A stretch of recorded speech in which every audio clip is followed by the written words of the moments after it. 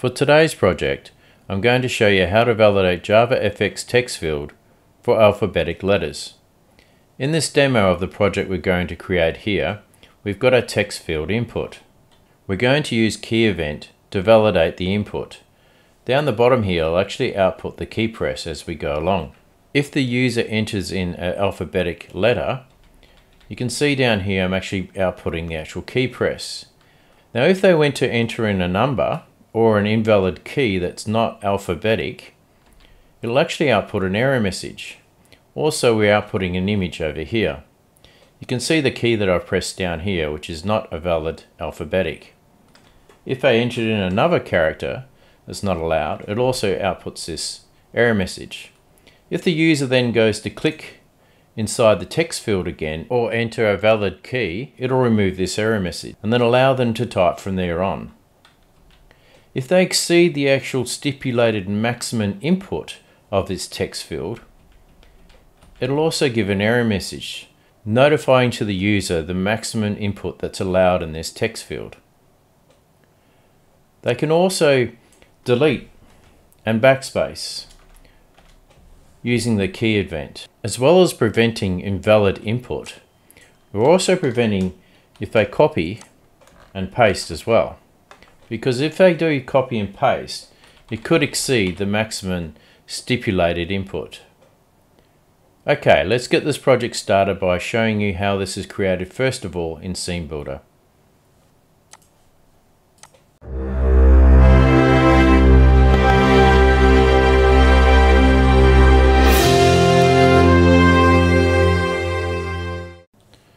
Now in Scene Builder, I've created a basic project here where we've got a text to prompt the user for entering an input. We've got a text field which has got an ID, it's got an action on the key typed and on the mouse clicked. And then we've got over here an image, which is what we display for the error, and the error label down the bottom here. The error label has an ID and the image has an ID. Now over in NetBeans is our project coded. Don't forget to subscribe on my YouTube channel and on my website to receive all the code. Now in the last project, that's my text field validation project. That'll show you how to set up all the libraries for your project itself and to set up the runtime and explain to you further how I've coded the object which is returned by the validate text field and explain exactly what the code does. But in this tutorial, I'm just going to run you through how to basically validate for alphabetic input. So over here on validate text field, you create an instance of this class and do this for each text field that you wish to validate separately. The reason why is so you can track the actual cursor carets, and that way it'll seem seamless to the end user. Now to validate for alphabetic input, we simply check down here to see if it is alphabetic. If it is not alphabetic itself, then what we do is we remove that KeyEvent character and then we replace the text in the actual text field. And then we just set the caret position back 1 because we removed that actual character. We also set the return object boolean error to true and the actual error message in the return object that needs to be displayed.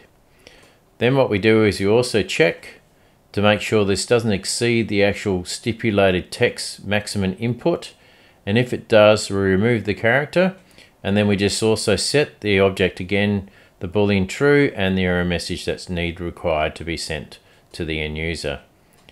At the end, we simply send back this object itself. Now to move on to the actual code for the FXML controller, down here is where we actually create instances of the actual validate text class and the return object as well. And in here is actually where we actually link to the event for the input, for the key typed, and for the mouse clicked event itself. And this is where we actually display the error message if it's true. Here is simply just my demo that I've shown you there where I've outputted the actual event for the input on the keyboard. Then down here is where we actually display the error message itself out to the error label, and then if it's empty itself, then we just set the actual image to be not visible. If there is something in the error message, then we actually set the visibility on the image to be true.